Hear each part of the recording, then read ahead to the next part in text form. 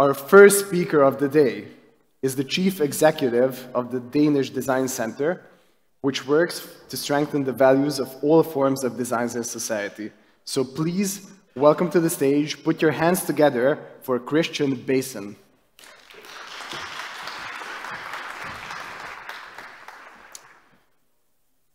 Thanks very much. Good to see you this morning. I guess a few people had a long night yesterday. It's dangerous when you have that many free drinks at a conference, but good to be here. I'm going to speak about the role of design or designers for the public sector or for government. And I'm kind of wondering, and this goes for no matter where you live, how many of you are totally happy with government services? How many of you love government services? Where are you from, sir? Beautiful, thank you. Apart from that, not so many. How many of you work or have worked for government? Just a few, okay. So, my hypothesis is that perhaps there's a potential there that we live in societies also as designers, where we're not necessarily happy with public services, or we don't really help. So you could ask yourself, couldn't we start helping? Couldn't we find ways to develop and even innovate how public services work? So I'm going to start with a couple of examples just to get us going. And the first example I'll share with you is actually quite an old one, but it's a good one. And it's about how we can work with service design to rethink public services. Now in Denmark, a few years ago, the Danish tax services, so the tax authority, the people who take half of your money away, at least if you live in my country, they looked at their statistics for digital and online services and could see that the age group of citizens that was least likely to use digital tax services to go online and do their taxes was young people. So young people did not go online. What they did was they took the phone and called tax services, or they took their bicycle or even sometimes their car and drove down to the local government office and asked for help. And they didn't understand why. Now that's a nice design problem. Why is it that users are not doing what we would expect them to do? Why is it that people who are in their 40s, their 50s, their 60s, you had to find people in their 70s before you found an age group that was as poor at using digital services as young people? What's going on? It's a mystery. Back then, I was director of MindLab, which was the Danish government's internal innovation and design team. So we had a set of designers, anthropologists, digital developers inside government. And we went and took a look, because that's what you do, of course, with design, right? You go and take a look at what are users doing. And we went out and we visited a young person, well, actually multiple people. And we asked, for example, a young man called Dennis to show us what did he do when he went online. And so we recorded the audio recording of the session with Dennis. And he was telling us how he actually didn't really know what website to go to. And once he went to the website, he was getting pretty confused about what to do. And we helped him, sort of pushed him a little bit, say, come on, try something, to update your salary. And he goes in and he starts looking around and he updates his salary because he got a new job. And in the category for putting in your monthly salary, he puts in his annual salary. So he puts in 12 times his income. What kind of tax penalty do you think you get next year if you put in 12 times your income? And he started saying, I'm getting worried now, I don't understand this. And another box on the website said employer paid capital pension, which he did not know what is. And he said, I'm getting really worried, and you don't want to be worried when you're dealing with your taxes. Ultimately, we went back to the head office of the Danish tax authority, sat down with the management team and said, so we've been taking a look amongst young people and listening to how they experience the interface. And this is what happens. And then we just played back the recording. And the senior management team responsible for digital in the tax office listened to the voices and the stories and the experiences of these young people. And I was there on that session, and it got very, very quiet in the room. You know, you could hear like a pin drop, because they were realizing that the reason that young people did not use the services is they didn't understand them, and that they'd just taken a paper form and flipped onto a digital form without changing anything. And the reason that old people like me were fine using digital services is they'd been rehearsing text language, text forms for their whole lives. And now when it became digital, it was exactly the same as the paper, and they recognized it. They knew what to do. But young people didn't, because they were new to the service. So what was the consequence? The consequence was we have to create a totally different user experience for young people in tax, and that's what the tax office then did. And it looks like this. It's in Danish, of course, because we are in Denmark, but it says Youth and Taxes, Do-It-Yourself Guide to Tax. It took the office from our little insights workshop with the management about 4 years before this was implemented. But it did get implemented, and now it's still running. It's almost 10 years later. So let me share another example, because that's, in a way, the example I just gave you is easy peasy, right? User research, get insights, generate ideas, take the consequences, build the digital. But what if you have a much more complex problem, something that's much bigger and more systemic? So we could call that systemic design. So at the Danish Design Center today, we work on multiple global challenges as the way in which we want to demonstrate how design can make a difference to people and to society and to the planet. And one such a challenge is what we call social transition. What is social transition? Well, one example of social transition or social challenge is that in Denmark, when young people who turn 18, when young people turn 18, 1 in 6 have a diagnosis in the psychiatric system. So 1 in 6 kids are in such poor mental health that they have a psychiatric diagnosis. 40% of young women between 15 and 25 state that they are in very poor mental health. It's like a systemic, societal problem. Why? We don't really know, but it could be something to do with performance pressure in schools, could be maybe something to do with social media, could have something to do with climate anxiety, could have something to do with it's just difficult being a young person, or all of the above. We don't know, but we know it's a problem. So how do we deal with that, and what's the design challenge? Well, how we deal with that is we involve young people and psychiatrists and local government officials and policymakers and startups in a process of exploring the future of mental health or mental thriving.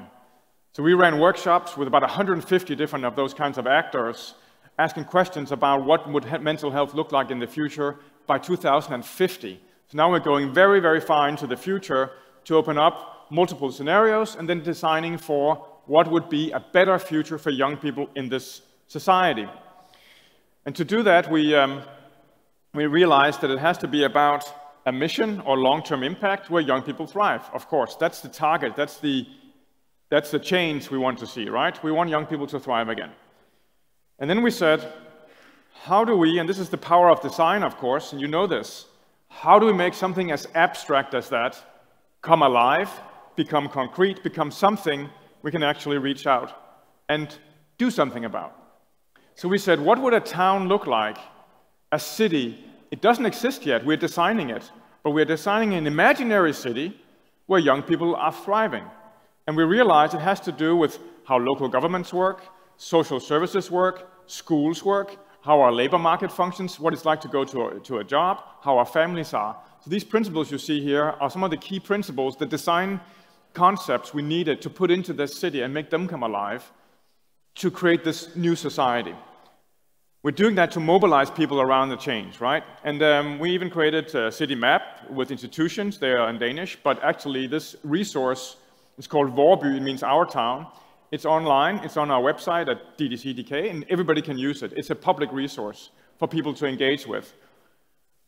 We even created films from the future. So we asked actors to play out different scenarios for what would it be like to live in that future, where you're thriving, where you're comfortable, where you're safe, where you have new forms of community relations, whether it's free time, as this video right here, or it's going to work, which is a very radically different way of working, or whether it's going to a learning experience. Now, we don't call it school, of course, in 2050, but we call it learning environment. And I can tell you, for example, that it has a lot to do with being in nature, because we know that nature is really, really a powerful thing for thriving and for being in good mental health.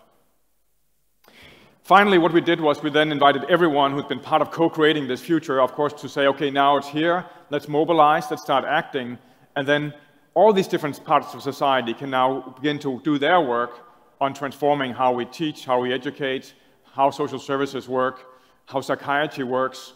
Startups can use the resource for creating new services. Maybe we need to create new types of social media where people don't feel bad about themselves.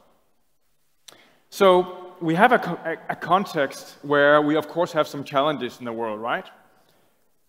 We have demands from citizens that are not being met. A few minutes ago, you said you're not necessarily very happy with how public services work, so citizens' demands are changing. We need governments and public institutions to be better. We need to create services that are good for people, but we actually have to create services that are good for the society and even for the planet. So that's what we work on at the Danish Design Center. We're in this, we call it a small green building. It doesn't look that green there, maybe blue, in the waterfront of Copenhagen. We're partnering with the Architecture Center and other institutions around creativity and design. And what we say is that we work to create a world where we unleash people's ability to use design as a powerful, positive force for change. And we work on these social issues, but also on green transition, circular economy, and digital and organizational change. I've spent some time, actually I've spent a lot of time writing about this, publishing on this, the issue around how can design drive innovation, especially in the public sector. Originally, I'm a political scientist by training. I did my doctoral in design. But I do think, incredibly enough, that we are still seeing a huge potential for design and designers to make a difference for the public sector and for society. Why? We have work to do, right? We have problems we haven't fixed yet. We have problems like these. How do we create growth that's inclusive and sustainable? How do we think about getting everyone involved in our economies, in our societies? How do we maybe design for better democracy and participation and influence? How do we design for climate change and the green transition? These days, you might even ask, how do we design for more security? Lots of designers are very busy around the corner from here and technologists in the war going on, as an example. So what I think is challenging is that we're not really good enough, are we? For example, how many of you are familiar with something called the United Nations Global Goals, Sustainable Development Goals? Few of you. So the United Nations is hoping that the world will be better by 2030 and has established 17 different goals for that. Those goals were established and decided by all countries on Earth in 2015, with a 15-year time horizon towards 2030. We are halfway now. Guess what?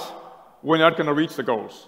Not even close. Not even a country like Denmark will necessarily reach our goals. So if we're not, as humanity, succeeding, then we have to go faster, we have to do better. And that's why we need designers. Because we need the creativity, we need the insights, we need the facilitation skills, we need the visualizations, we need the full range and the bandwidth of what designers can do.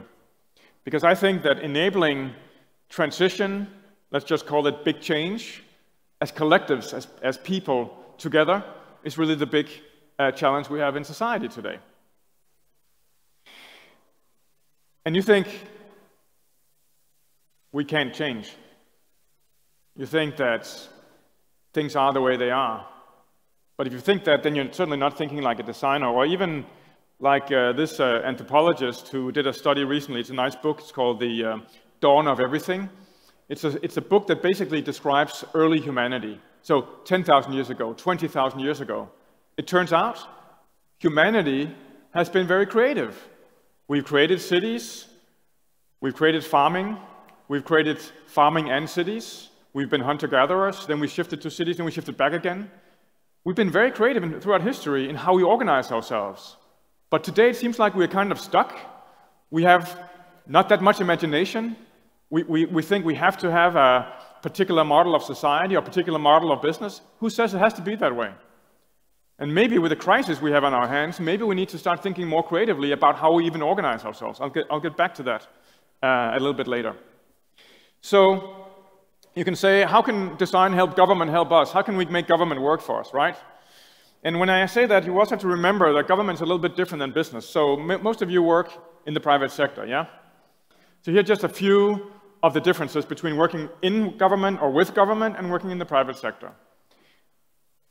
Complexity of stakeholders. Almost no matter what you do in the public sector, you have a huge stakeholder landscape. They're just people that care about what you do. Whether it's childcare, it's schools, national policy, climate change, a lot of people care about it, and the press and the media care about it, at least if you live in a country with just a little bit of free press. So you have to deal with that in the public sector, which also, of course, comes with both opportunity but also risk. Transparency usually is high. Again, I'm speaking about European and maybe sort of global countries that are more or less democratic, but high transparency, which means that citizens, the media, can look at what the government is doing and be critical. That makes it also a bit risky to do things in government, because if you innovate or change things that are not working, you get in trouble. Strategic conflict is another way of saying politics, but think of having a company where you have a board. In government, we call that parliament or city council. And on your board, people are fighting each other, and they don't agree with each other, and they're not supposed to agree because they have different ideological and political standpoints. So how do you run an organization if your board of directors is in disagreement? But that's how government is, and it's a good thing because that's called democracy. But then how do you then run that, right? You have to be able to deal with that kind of conflict and different interests if you work with the public sector. Risk appetite, turns out it's pretty low. It's also not that high in the business sector, is it? We like to control things, we like predictability, managers like to control things. So I'm not saying that business is necessarily hugely innovative unless you're running maybe a startup, but government has a pretty low tolerance for risk, generally speaking. And finally, user relations. Government does not serve customers. It's not just a transaction where somebody pays and gets something in return. Spending 10 years in primary school, it's not a transaction, it's a relationship. To teachers, to other kids and their families, to a community, right? Being in a hospital, hopefully, it's not just a transaction. You would like to be treated well as a customer, yes, but you also want to know your rights. You want to be treated with dignity. You want to be treated as a citizen. You might even want to be treated in a hospital as a human being, with all the facets that comes with that. So government is not just about customer service, even though sometimes we can feel if we just had good customer service, it would go a long way. So public design, or design in general, because this is kind of, could be, in principle, any kind of design, right? It's challenging assumptions, asking good questions, engaging with people, involving users, getting the insights, experimentation, prototyping, testing, right? It's making the future concrete, whether that is concrete digital service, as in the case of the tax office, or it's making the future concrete as in a vision of a very different society. We can work on all those different scales, right? And speaking of scales, we can work with the whole bandwidth of what design can do, right? We can work with visual and communications design. We can move beyond that. We can work in the digital space. We can work with services, and we can work with systems. Yesterday in the panel up on this stage, we talked about how to zoom out and zoom in on a particular challenge or problem, and that is what good designers can do. You can start from anywhere and still be part of that kind of work. So what happens then when creativity or design meets bureaucracy? So I was running this innovation and design team from inside the public sector in the Danish government, in the central government, for 8 years. And this is what it looks like inside our building. It looked like that. This is, it was called MindLab. It doesn't exist anymore, but it existed for quite a long time, 16 years total. I came in after a few years. We didn't always have the flowers. We took them in for the photo op. But we basically have like this kind of a white space think tank where you could go in and go nuts with Post-its and write on the walls and so on. But more importantly, we had about 400 square meter space inside the heart of the central government district in Copenhagen, and we could facilitate policy dialogues, workshops, get user engagement, invite in citizens and companies to work with policymakers, work with civil servants to better understand people's lives, do the kind of work that we did with the tax office to really support the design of something that works much, much better for people. Doing what designers do best, explore what's going on, get up close to people, video, audio, listening, getting patterns, co-creation, co-design, involving people to change, and then, of course, experimenting. And we've seen really a huge rise in this kind of work around the world. So that's not just Denmark, that's the UK. Some of you probably are aware there's a whole design team in the heart of the UK government working on government digital services. United Nations runs 60 design teams and labs all over the world.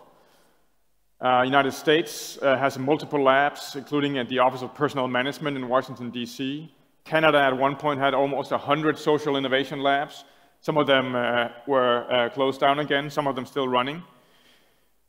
So you have this huge, huge focus on what design can do for public services. If you start looking into this, you'll be surprised.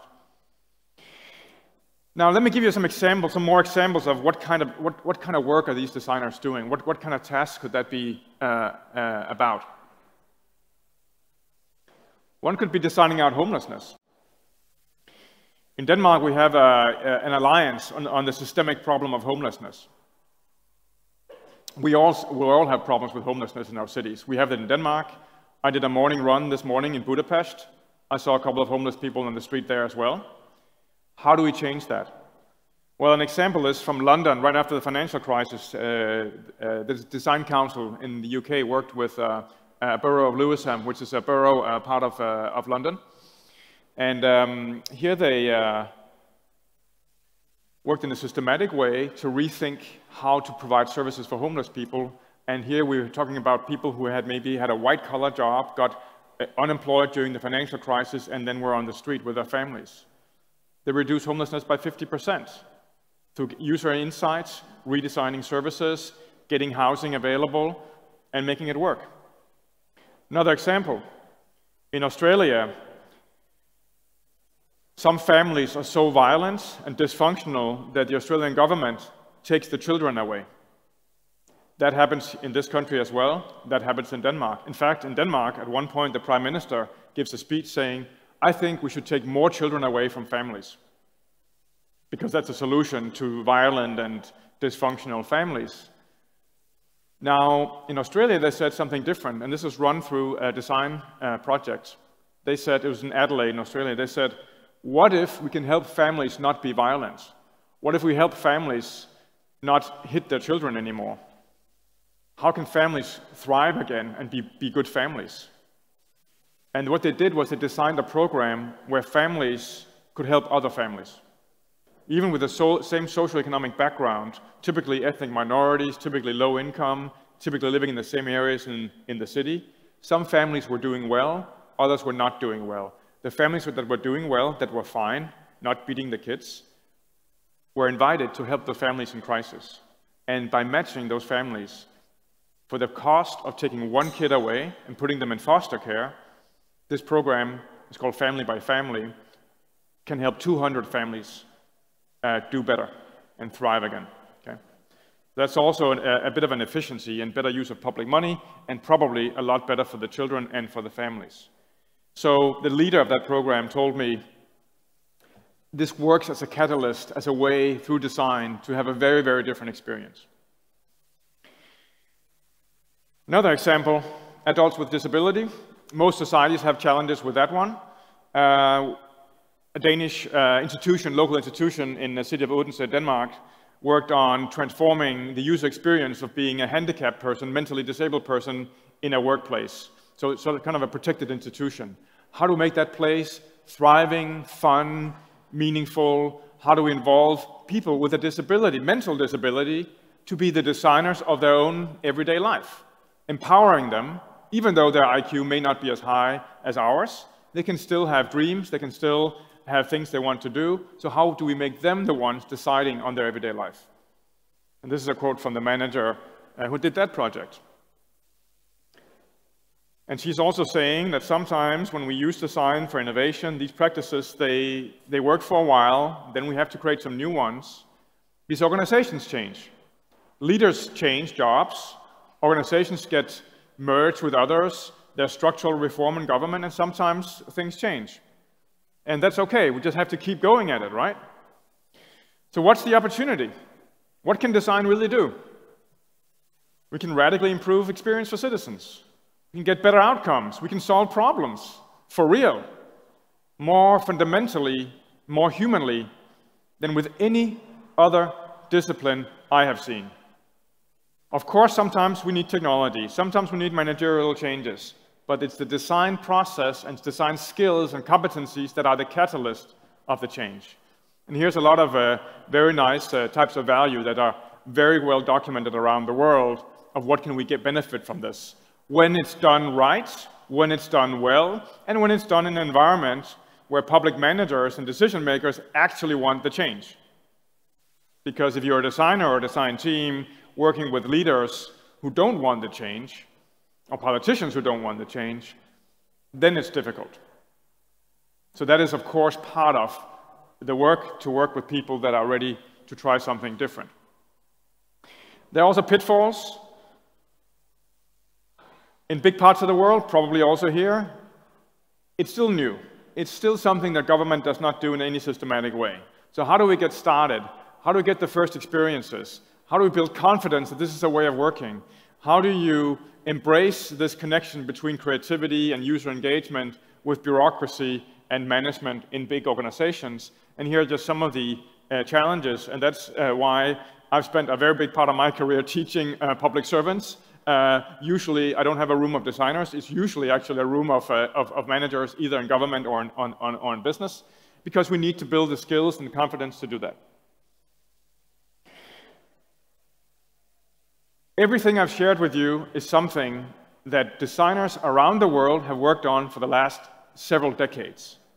It's not that new, actually. So what I'm interested in is not just saying where we are and what we should do with respect for we have to do all of this, but where are we heading now? Where are we going now? Where should we be going now? I've hinted at it a little bit already, but I think that the problems that are facing society are bigger than just a nice, functional digital service or a good experience visiting a government office. That's a hygiene factor. That should just work. I know that's easy to say coming from Denmark, but we do have even bigger problems that designers need to work with. Okay? We have even bigger problems, and that's an opportunity. Back in the 1970s, there was an American designer. His name was Charles Eames. Does any of you know about Charles Eames or the Eames Design Office? Any of you have a chair from Charles Eames, an Eames chair? Not so many. So beautiful furniture designer, but also industrial designer. For example, back in the 1970s as well, the Eames Design Office designed a pocket Polaroid camera, one of the first pocket cameras that was instant photography, right? In the 70s. Beautiful piece of engineering and design work. At that time, a French journalist interviews Charles Eames. Oh, by the way, he runs the office with his wife, who's equally Ray Eames, who's also a very, very good designer. I have to remember it's both man and woman running this together. But he gets interviewed, and the French journalist is trying to understand how he talks about design. Because Eames doesn't just talk about products. He talks about thinking. He talks about solving problems. A few years later, they create this Powers of 10 film for IBM about zooming in and out on our planet, zooming into micro level, in atomic level, zooming out. It's a 10-minute film, zooming out to see our universe. So he thinks in a very, very flexible, very open, modern way. And this French journalist gets really, really confused because he's like, but what are then the boundaries of design? I mean, if everything in the world is design, then what are the boundaries? It's a good question, of course. But being American, Charles Eames is a little bit rude. So he answers with another question.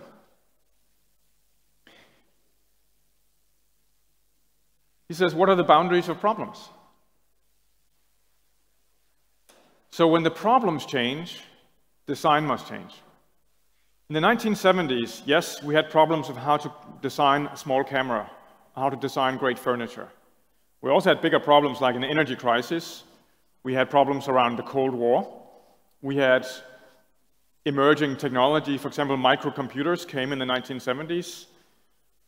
So we had problems around what will computers do to our labor market and workforce. Those were problems definitely back in the 1970s.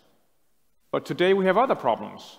Yesterday on this stage we talked about the problem and the opportunity of artificial intelligence. What's the role of design as the challenges around artificial intelligence are expanding? What's the role of design when our climate is getting a little bit warmer? What is then the role of design? For example, in circular economy or rethinking product design and business models and reuse of materials and so on. So those are the questions that my colleague and friend Jens Martin and I asked ourselves when writing this book. It came out last year. I think there are a few copies that will somehow be handed out later today at the conference. But basically to say, when problems change, we must change our discipline. We must take the foundations of design, which are pretty universal, and then leverage them for something bigger, something more important. That goes for working with government, but it actually goes for working inside companies, inside business. It goes for startups as well. So we need to innovate how we innovate, or sometimes we're provokingly saying, we have to get the thinking into design thinking. Because design thinking has become sort of the business lingo for using design in all kinds of ways in enterprises and in government. But what are we thinking when we design? So I'll just very briefly share a few, just the highlights or the ideas in the book, very, very briefly, because you have to read it, of course. But we have to think longer time horizons. Like we did with the young people, we said we need to think toward 2050. Why? Because that is the systemic horizon for the change we're looking at. We don't transform schools and work and family and cities in 10 years or 5 years. We transform them in a generation. So what about thinking for a generation? So we can act differently today, of course. So we can act today, but with an intent on long-term change. What about life? Well, what we mean by life is that we all think we're designing for users, right? For people. But increasingly, we have more stakeholders to think of. For example, other living things than people. Today, when you design technology, you might want to think about what's the climate footprint of the software or the technology that you're designing. What about other living things? How do we design in ways, for example, in cities that bring in biodiversity or nature again? So how do we expand our perspective on what is alive? We're also living in a world where people live longer. What are the opportunities and challenges in an aging society? Life is a big question, but it's a question we need to address and think about when we design. Then we have proximity. Proximity is about closeness. It's about empathy. It's about how do we feel close to users, to what we design for. And again, we need to begin to rehearse feeling proximate to more people. Yesterday, also in the panel, we discussed that proximity to people means, for example, understanding that women are sometimes different than men, for example, in a car accident. But safety in cars today are only designed to be safe for men. Because we don't crash test cars on women, or female crash test dummies, right? So for 100 years, we've designed cars to be safe for men, which means that there's a 70% chance of serious injury and death, higher for women than for men in a car accident. It also turns out, now that you dive into that area, that we haven't felt proximate or close to women in medicine or life sciences either. So when life science companies test new drugs, they don't test them on women. Do you know why? Why would you choose not to test a new drug, a new medicine, on females? Any idea? Yell. It's because women's bodies are different, and they work differently, and they're more complex, and once a month, usually something else happens that's kind of disruptive as well. And then we're too lazy to deal with it. So somebody in healthcare for the last 100 years have decided we just don't even want to bother with women's bodies.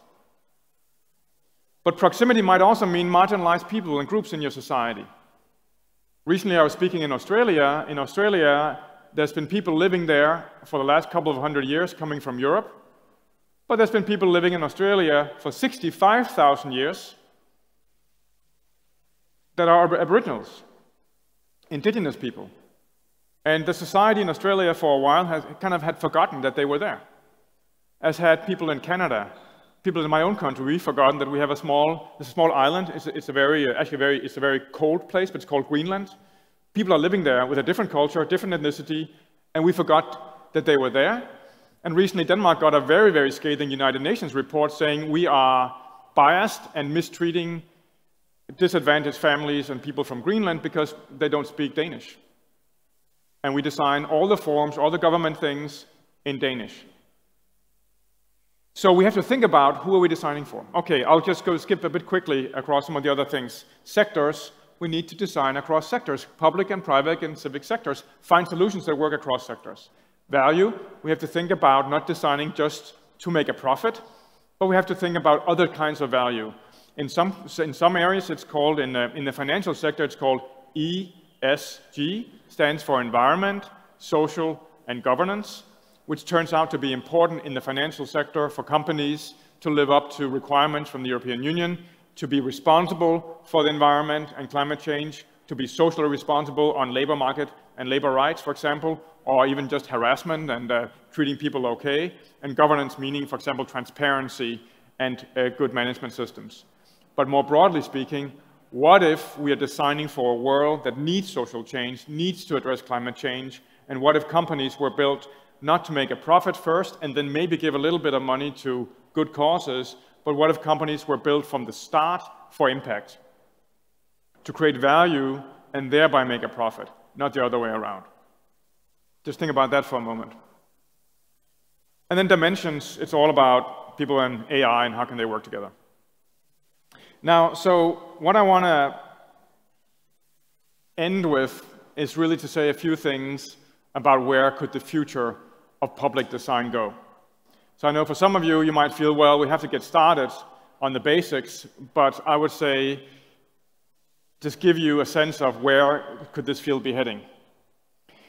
One, I've already said it, more systemic design, working on long-term missions, cross sectors, take on big problems, like, for example, thriving. It could be any kind of problem in society. Set direction, mobilize people, build capacity and skills to really work together on big change. I think that is a space where we need designers because most people are not very good at facilitating work across sectors, across levels. It means we have to reverse innovation. Instead of innovating for one product or one service, we need to mobilize many, many more activities to create a big change in society or to create new markets even for companies. And so it's like reversing the innovation process from going for a funnel to going for more for a megaphone, getting mobilization around a vision for the future. It's a role that designers can play, just like the example I gave around young people, which means we need new management roles as well. Maybe some designers could play that role, but we need someone to get up every morning and say, we are going to address homelessness, and we're going to end it in this city. No more homelessness. That's the direction we're going for. By 2030, we will not have a single family or person homeless in our city. But how do we then do that? We mobilize actors, we work with them, we invest in projects and changes. We build capacity, we learn, we look at the data, we look at what's happening, and we communicate what we're doing. That's one example of this long-term transitions management, you can say. Ethics and inclusion. That's another agenda. It's coming out of some of the points I made before around expanding our thinking. So as an example of that, the Danish Design Center, we created something called the Digital Ethics Compass. It's basically a navigating tool for any designer who's building a digital product. That might be some of you. But when you design digital products, how do we make sure that it actually works for people? How do we make sure that digital products are responsible? Because it can be very, very tempting to do all kinds of fun things, to manipulate people, to build an AI that does all kinds of funny, interesting, scalable things. But how do you actually focus on good behavior? What is good behavior, or what is ethical design? It's to not manipulate people against their own interests. Avoid manipulation. It's making technology understandable, so people understand what they're facing and what they're interacting with. It's avoiding to create inequality. What does that mean? It means that most data, as we all know, is biased already. So when you feed biased data, ethnically, gender data, economic data, into an algorithm, if you input garbage, you get garbage out, right? So how are we sure that the products we design with flawed data, at least, biased data, is not biased? Don't create inequality. And give users control. Allow users, of course, to drive the technology, not the other way around. If there's one role of designers in this world of technology and AI in the future, it is to put humans first. And by the way, maybe also the planet first. A lot of other people will be very, very keen to put the technology first and put profit first, but there's a role for designers. I said this already, from humans to life, thinking about designing services and products that are regenerating our natural environment, creating with all living things in mind. An example could be another project we're doing called the New European Bauhaus. Now, the Bauhaus was an architecture and design school, some of you may know it, back from the Weimar Republic, got ended by the Nazis. Today, the European Union has revitalized the idea of a new European Bauhaus.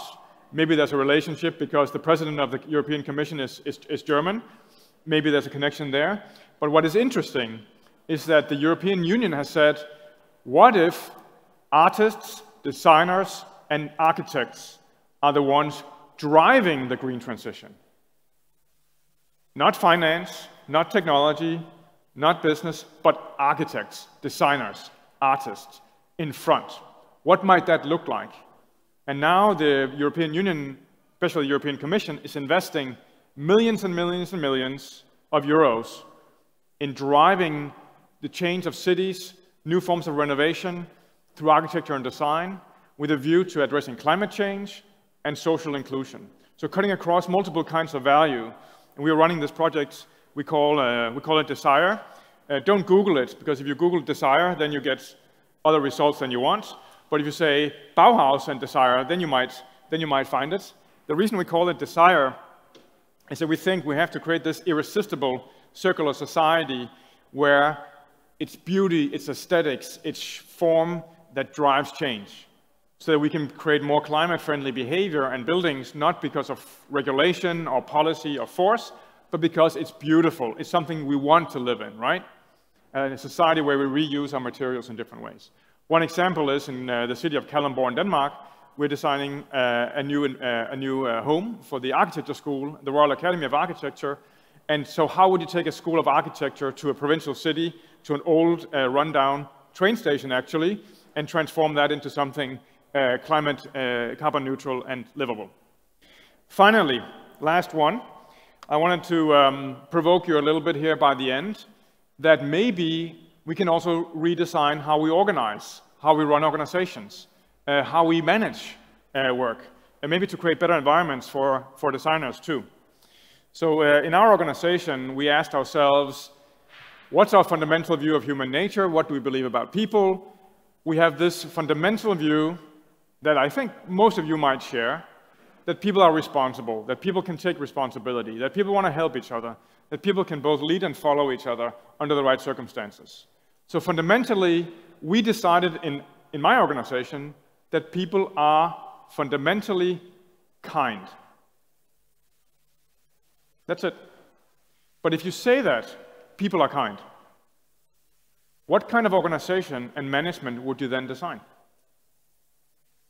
So we changed our organization to an organization where everyone chooses their own leader. Because of course people can do that. And everyone can offer to be a leader for others. And everyone votes with their feet and chooses what to work on. Everyone can make decisions about everything. People can hire other people. Right now we are considering whether people cannot also make decisions about their own salary. Because if we just have transparency around what everybody gets paid, which we have, everybody knows each other's salaries, and people think they should get paid more, they can ask their colleagues, should I get paid more? If they say yes, then you get paid more. Simple as that. Maybe it's a little bit complex to implement, but we're working on it. So I think that there's a role for designers to think about organizations not as human resources, but as people that are working together to solve problems. And I think we are on the cusp of seeing, and we know that because there's things like teal organizations, humanocracy, holacracy. There are many models out there now about redesigning how we work together, and where designers, I think, can play a key role. My colleagues say that we are now more an organism than we are even an organization. Because we are more fluid, we are more adaptive, we're actually reacting to the fact that the boundaries of problems are changing, so the boundaries of organizations should also change, right? So, get the books, use some of our tools at our website at the DDC, all available publicly, of course, and remember that. This is a quote a manager. I interviewed a manager from the public sector 10 years after the first design project, and this is what she said. That when you work with public organizations and managers, it can really, really be transformative. It can transform the way they view themselves, the role of government, the way the government can make sense to people. So I look forward to discussing with you what the problems are that you want to work on, small and large. Thanks for listening.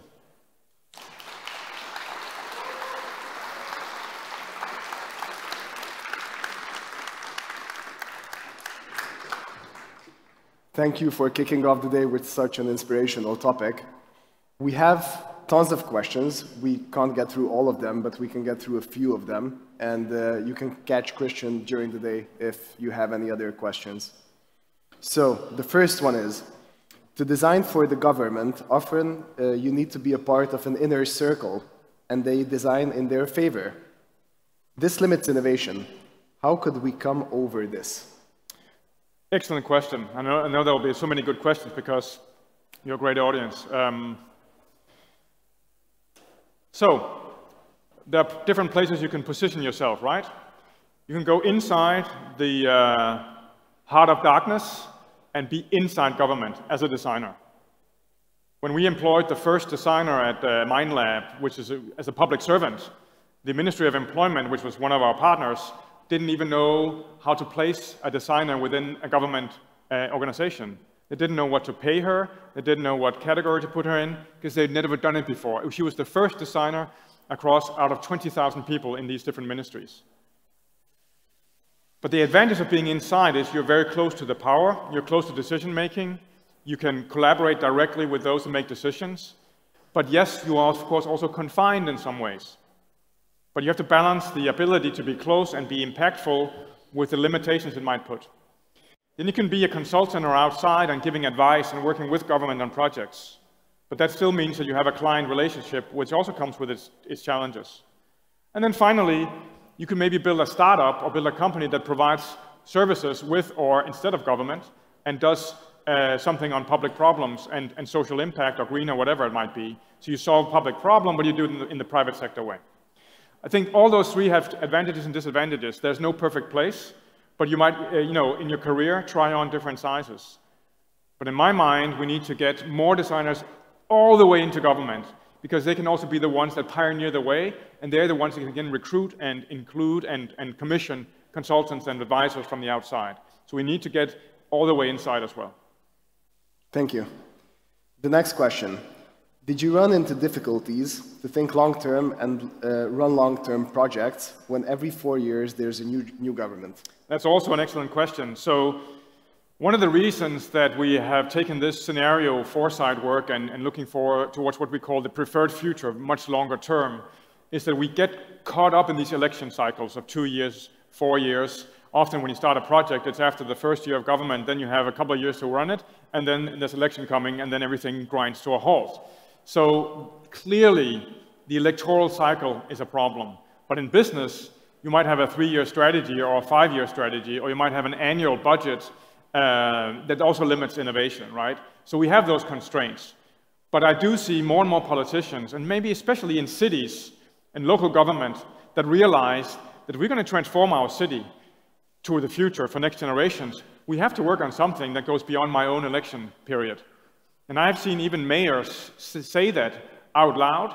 I know I will not be there myself, but I do care about the future of my city, so we do take a 10-year perspective, for example. So it's a condition, the electoral cycle, but we have to work on it.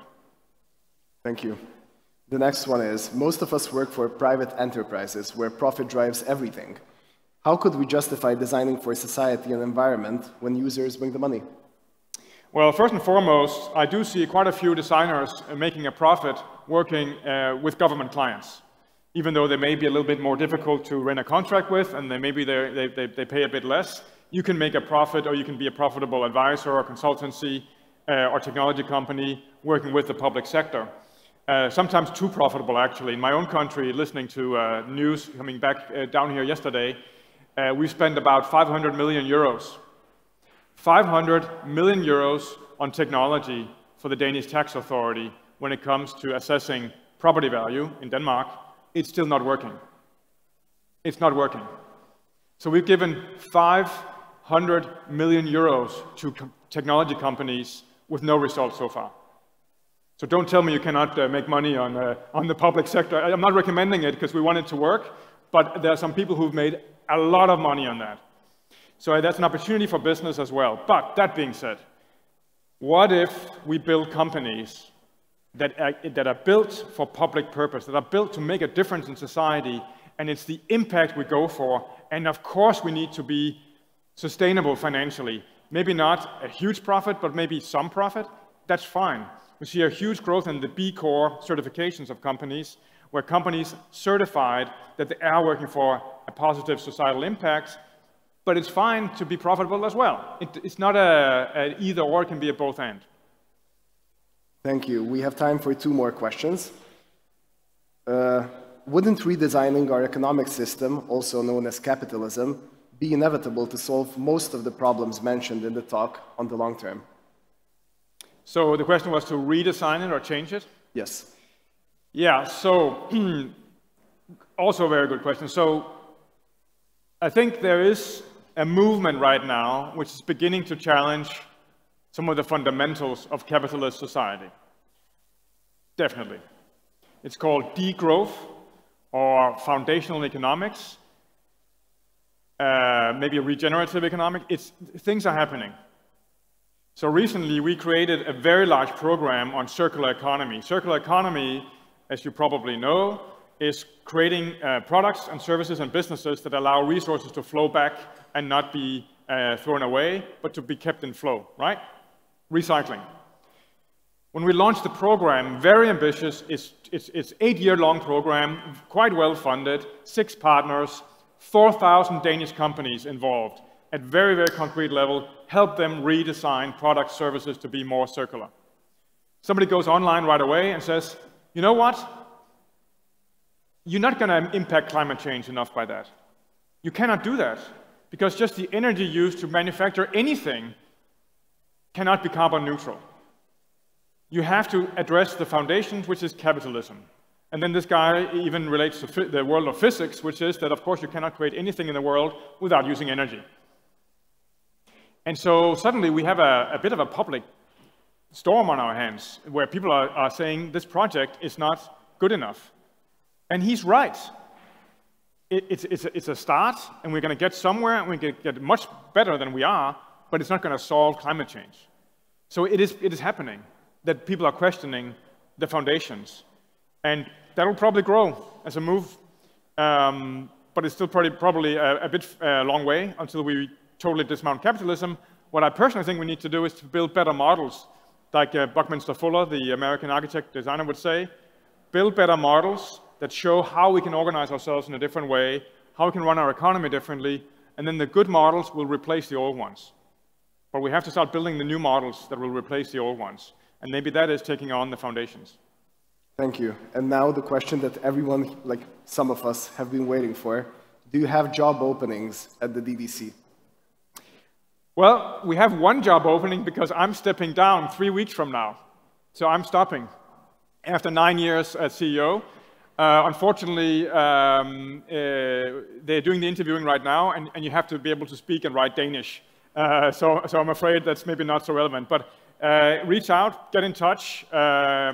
We always like to connect with people. And we've actually had a few fellows or interns over the last year or so. Actually, 2 colleagues from Japan, designers. So get in touch. Cool, thank you. And last but not least, we have a small gift for you from the organizers, some tea. Is this coffee? It's tea. Tea, great, excellent. And also some artwork. Okay, great, thanks. Thank you so much. Thank you. Christian Bason.